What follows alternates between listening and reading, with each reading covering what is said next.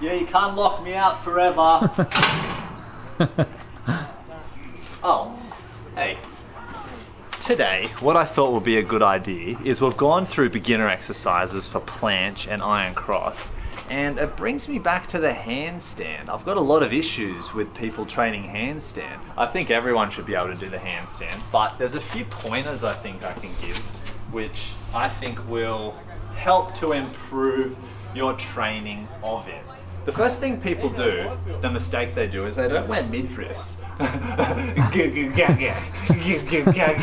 Give me some milk. The main thing you want to do is have a good shape in your handstand. I'm going to assume that you guys know a good handstand is that perfect alignment. What mistake do I see a lot of people making is they waste a lot of energy kicking up into it. Oh, I've nearly got it. Oh. Maybe. Oh! One more. Oh! It wastes a lot of energy. So what I suggest people to do is to find a wall, kick up into the wall, as close as you can, hit your proper position, and then all you have to do is bring one foot off the wall, and then the other. And that's where you'll hit your handstand. The idea of that is if you're going to kick over, you're not going to because the wall is there. And if you're going to come back down, you won't.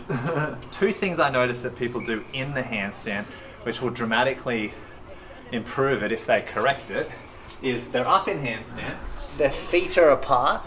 Now that's fine to have your feet, no it's not.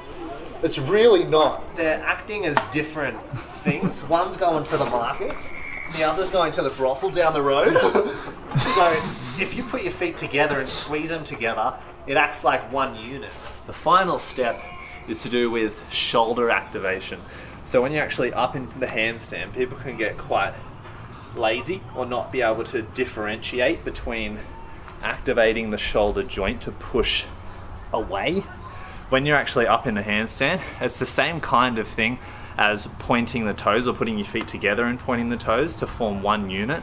When you're up in the handstand and you decide to activate the shoulders, it helps to tense the whole upper body as a unit. So you're less likely with looser shoulders to close and open the shoulder angle, making yourself two units.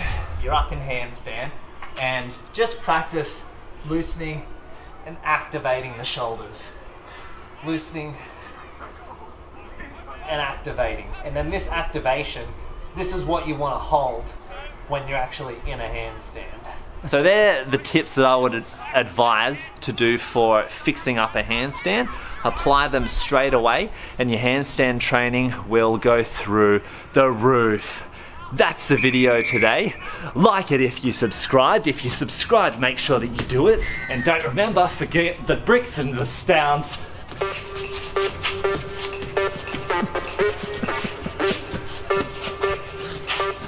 Subscribe. This is America. This is the Aussie version.